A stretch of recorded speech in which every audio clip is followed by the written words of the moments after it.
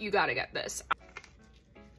So good. Dave's Hot Chicken just came out with a cauliflower sandwich. Naturally, I got it. I found out about this through our restaurant reporter, Fielding Buck, so shout out to him. You can read the article over on PasadenaStarNews.com. There are 2 cauliflower menu items, the chicken slider and the chicken bites. It comes on toast. I did not know that. We also got the Dave's sauce and some honey and ketchup.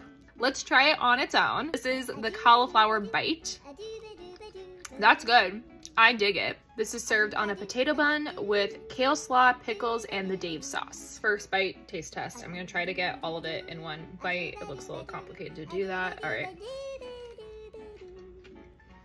I'm actually so happy right now. This is good. If you do not eat meat and you've always wanted to try a Dave's Hot Chicken sandwich, I would highly recommend this. Apparently, it's only for a limited time. You gotta get this. I think the slider is the winner.